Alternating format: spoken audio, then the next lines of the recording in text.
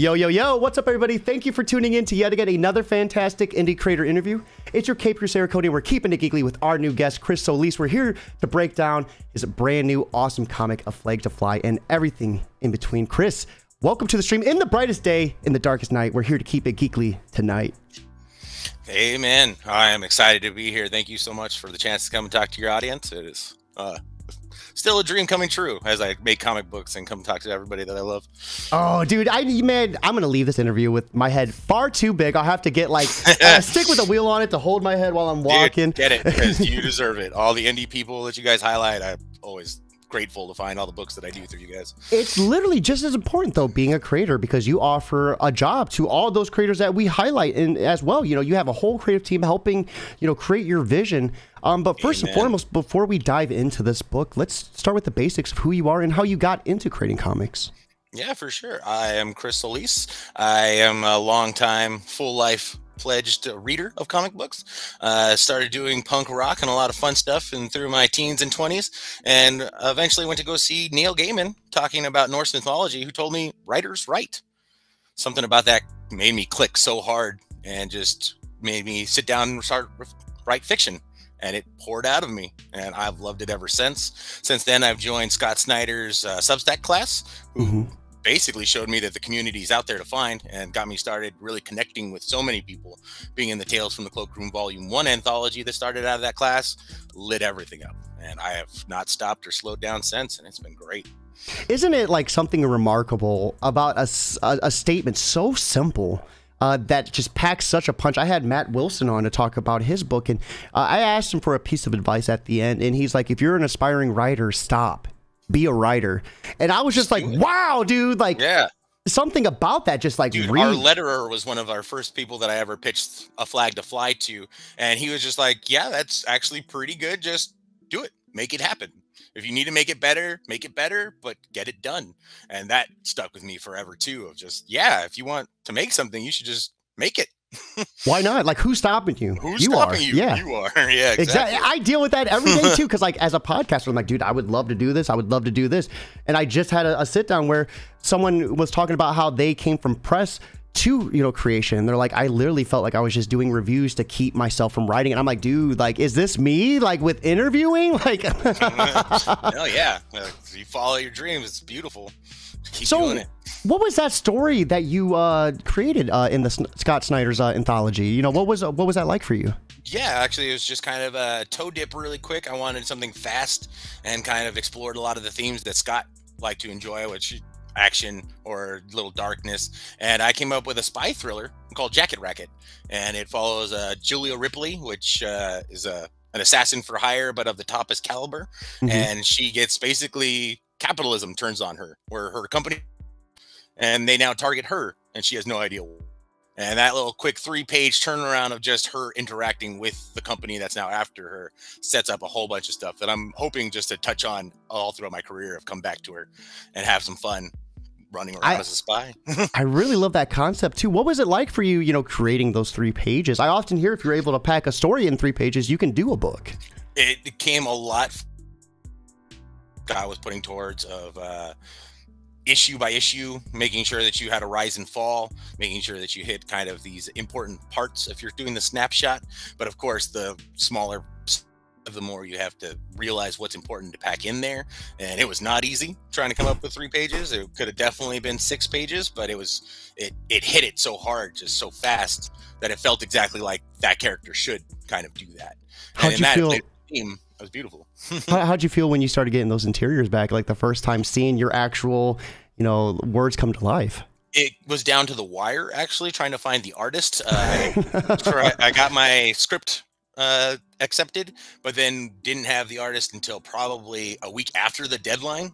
So they gave me the time to really put it in there. And since it was only 3 pages, he knocked it out. Xenobrain, I forget exactly the name, but I know that's what he goes by on Instagram. And that was amazing.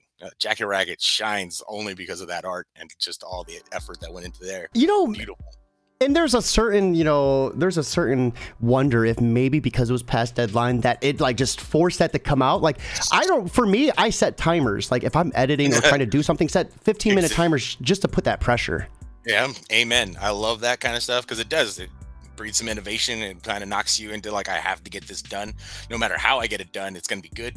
You're just going to accept that. But so many times it's brought up better ideas and things that I would have never thought of if I sat there for a week. You know, that's awesome. Like we have J. Michael Miller joining us on YouTube. Crossover, a geekly flag to fly when? Has a ring to it. Has a ring to I like it. Speaking of a flag to fly, you said this idea came to you when you were, before? Yeah, actually, it's probably a good 5-6 years in development, but just more and more getting into comic books, I realized I wanted to start with an early story, and then I wanted something that kind of challenged younger readers. So it's kind of designated a YA story, young adult, but my go-to is The Hobbit, where it was a child story, but opened up the world for so much bigger stuff. And I really want to try to do that with this. And 6-issue miniseries is a perfect little encapsulation of exactly where this universe is at and what this fantasy little crowd has to go through to get there. It's a lot of fun and a lot of silliness. Lane Lloyd brings amazing art to it that adds a whole layer to it. Amazing art to it. Like, I had an idea going into this book that I wanted Sam Keith and Sword in the Stone crossed over. I wanted the Max fight scenes, but I wanted Sword in the Stone characters. And after seeing Lane, that's a whole thinking of my characters telling their jokes is perfect. Oh, sorry about that. I was gonna say I didn't mean to cut you. I thought you might have froze there.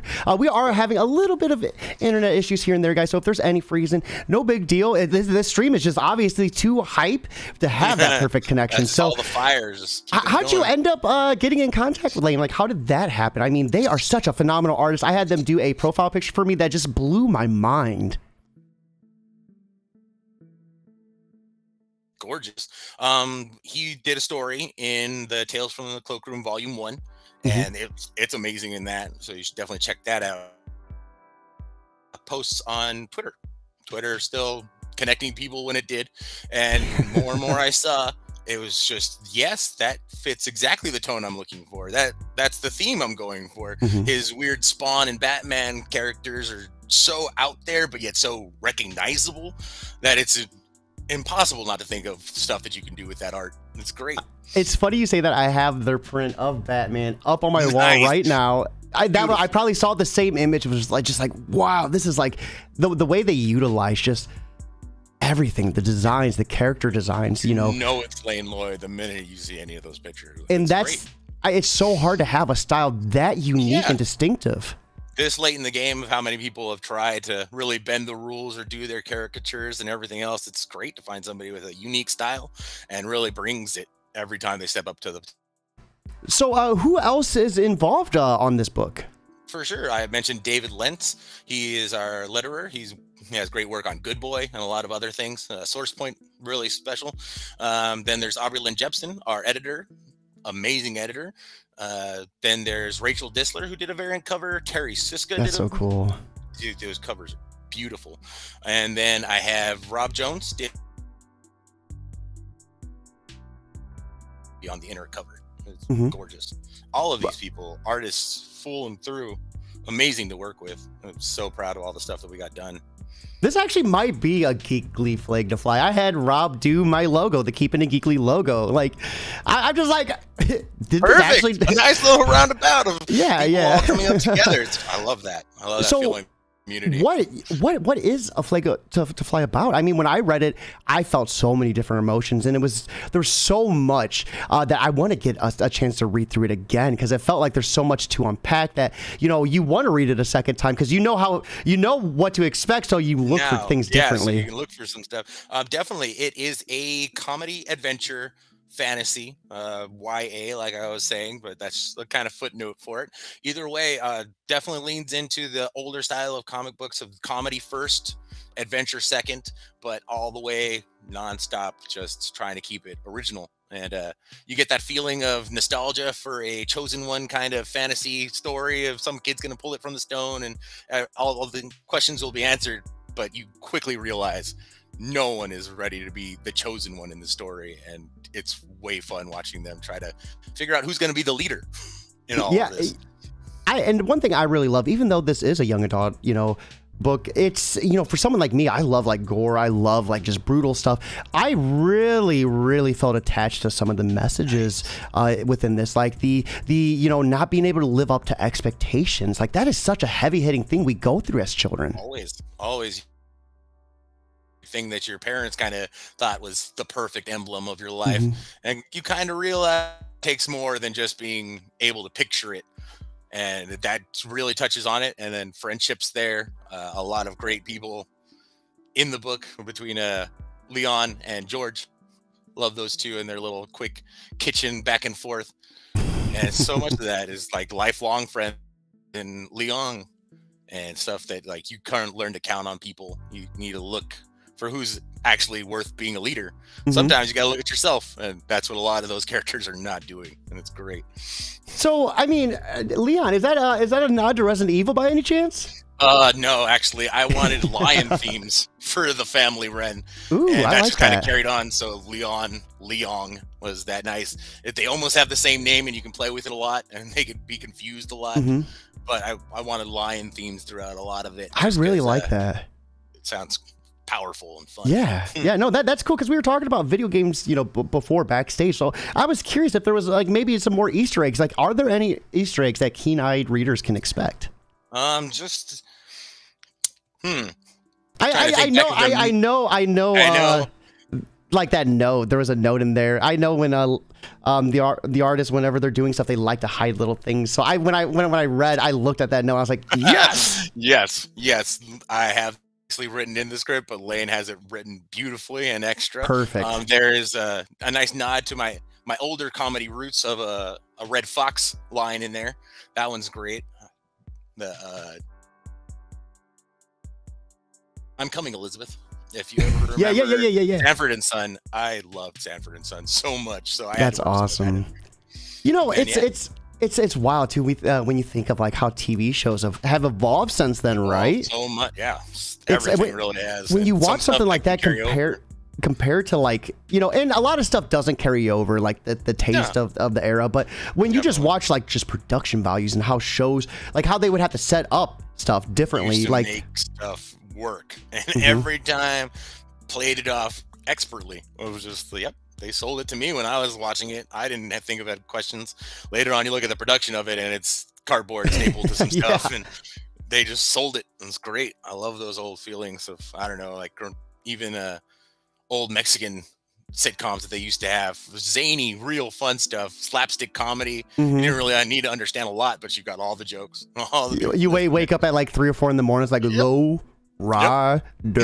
Everyone jumped on the trampoline. You're like, all right, is that time? Let's do this. Hey, speaking of time, though, I think right now is the perfect time. Let's pull up the Kickstarter and let's see what all the hype is about. So, A Flag to Fly #1, fantasy adventure, GOT, Sword in the Stone, $1,411 of a $3,300 goal, 43 backers, and 17 days left to go with Project We Love. Congratulations on that. This is your first Kickstarter. How are you feeling about it? So surprised on so many levels. Just, I knew getting the artists that I got to work on it could definitely get me noticed a lot of the way, but seeing the response from those artists really bumped up a lot, and seeing it actually noticed by Kickstarter and by the people who backed it early, some of the premium tiers got scooped up really quick. That was just a huge thing and really great to see. And almost 50% there, and that's been amazing. Like, that's our first week. It's beautiful. Just straight killing it too. So let's take a look at some of these interiors. We have the cover right here. Who do we see here? Yeah, this is Buck carrying Shin the Sorcerer and Leon, the nice little lord kid, clinging to their back. Lane Lloyd did, of course, this cover A, and this is the main one. It's, as you can tell, definitely them. And I love like the color palettes Lane uses. Like it's just gorgeous. It is. It highlights so much of that, and it gives you that real fantasy kind of feel. And then the sorcerer, I love this with the purple iguana. It almost reminded me of like a Cheshire cat, but like a reptile version. I loved it too. That tail gives a lot. Yeah. That's great. And yep, little Zilla. And so what are we seeing happen here within these first pages? Give us a little bit of a breakdown. Just a nice little introduction kind of moment. Leong, the Lord of Titlestead, where we have seen the flags flying up there in that first panel, is coming to check on his visitor and guest, Shin the Sorcerer, and he's kind of making sure that nothing's about to explode if he goes in the room.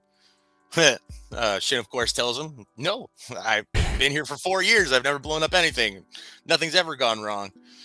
But Morn gets into it, just worried about the world, worried about the king that's causing trouble. And now they're expecting Bach, the Knight Commander, to come and give them a nice little rundown. We still see Shin preparing his little potion and feeding it to Zilla. I love Zilla too. But what inspired you to give him a big iguana like this? I have loved lizards for a long time. I have never owned them myself, but it always seemed like a really cool wizard. Like, what are those? The warlock? The witches have them. Man, I can't think of it. Oh, they're familiar. That's the word I could not find. Yeah, familiars. And I like the idea of, a sorcerer not having a raven or something stereotypical. A little lizard would be great. If you named it after Godzilla, even better. It kind of, speaking of old movies, like Stone Cold from like the 1980s or whatever, about the biker dude had the big Komodo dragon. Yeah, I'm like picking that up. Right, I love that. Yeah, because he would feed him like milkshakes. But man, that's perfect. Yeah. Yeah, that's so cool. That is so cool. And guys, if you're watching, right here is the link. If you can't back, simply putting this wherever you can works as just as well. Word of mouth is 100% free. And check this out. There is a link to get a super preview right here. How many pages extra is going to be there? Just 2 extra pages past that Kickstarter one, but still, that's 5 pages on Global Comics.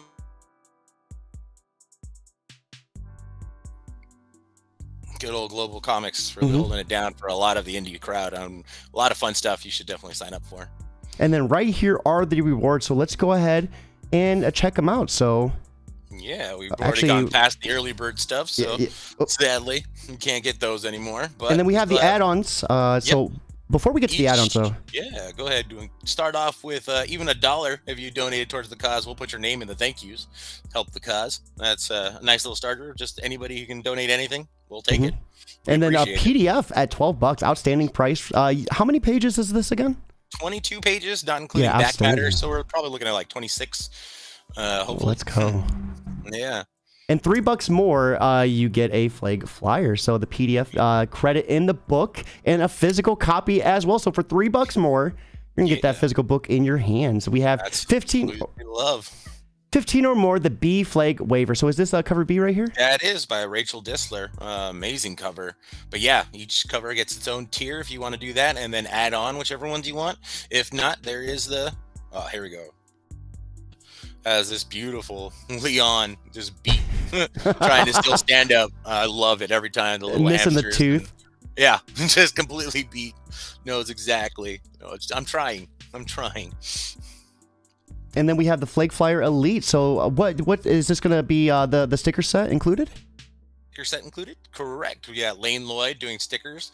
That's so awesome. Really fun art and slap them all around. We love people getting the word out. Hopefully it'll inspire the next issue. People so is it spoiler to talk about this guy right here a little bit? I mean, I don't think so. That assassin comes in pretty hot and pretty handed. What ends up happening at the end of that might be a little spoilery, but so I was just curious about the design because I really love like the golden skull, the hood. Yeah.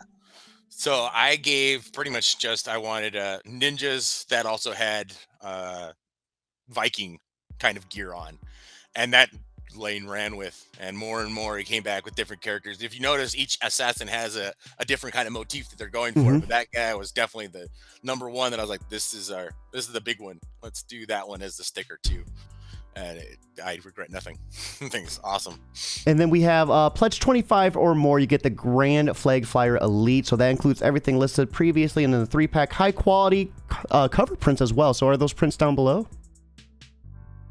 Picture of each of the the covers? The covers. But those will be, still dressed, still really nice. 5x7s, high quality, but just something you can slap up and use as a poster or something while you read your book.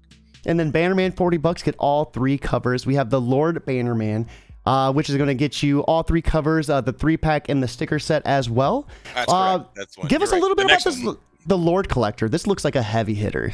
So really fun. It gives you all the stuff, but it also gets you each 3 of the covers signed by me. Ooh, 'Cause very I'm gonna be the nice. one fulfilling all of it.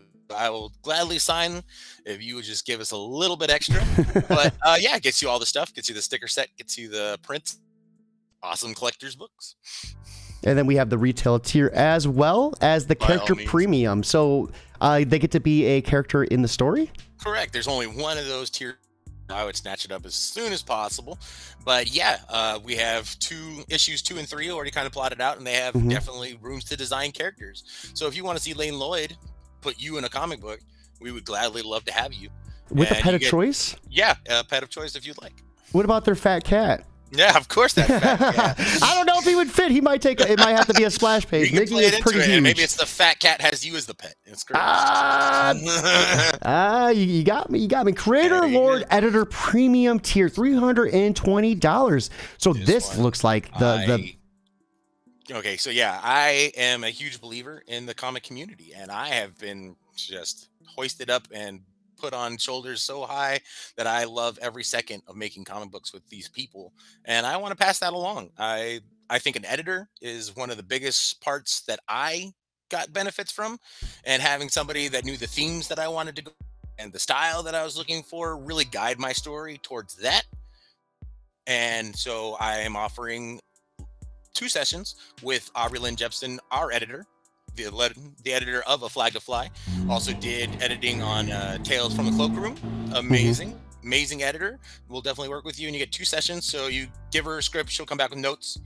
You work on the script again, come back again, give it to her the script, and she'll give you more notes after that. And you can keep working back and forth if you need more or not. But she can also introduce you to artists that she's worked with. She is a letterer herself if you need that. And just so much benefits come from working in a group, in people that want to make comics. It's good to have somebody, and I would love if people sign up for that, because we need more comic books. Yeah, and I mean, the price for motivation, being surrounded by people who are actively creating, who've actively have done it, that's invaluable. I mean, obviously this tier has a price, but like what you can gain from it, like that could take you and lead you for years to come. Like especially a good editor, can have such a big impact on you. As somebody who took Shelley Bond, who worked for Vertigo in their heyday, she has an editing class for comic books, and that is the hugest thing. Any of those online classes is just finding your community and getting to work with more people that want to work towards the thing that you want to work. And this is a great first step if anybody's just undecided if they want to do that or really want to take the time in their own story. This can make it shine and really pop it out for you. And I mean, you're still getting all everything. Yeah. So I mean, that is a big bang for your buck. You're getting, the editor session, but you're still getting, Flag to Fly, issue 1, all 3 covers signed, naming credits, everything. Flag commission premium tier. So this looks like another big one too. So commissioned by Rachel Disler. Yeah, Rachel Disler. Just in case you want to get some of the premium perks with more art instead of your own writing, this is definitely for you. She does 5x7 commissions, so you complete color up to 3 characters. You get to design it yourself if you'd like. If not, she will definitely throw in a Flag to Fly characters for you and give you something completely personal and just your own. And So her style is gorgeous. I love this. I love this. Like the assassins coming off right here just looks so awesome. So much of that back and forth I love. It's so good. So wow, this is the campaign in its entirety. Everyone watching right here is the link. Like I said previously, if you can't put this wherever you can, because word of mouth helps just as much. And just getting that movement going is important. The algorithm works in the creator's favor if people are helping boost that. So amen. Chris, after going through that Kickstarter, what would you like to say to anyone who might be on the fence about backing?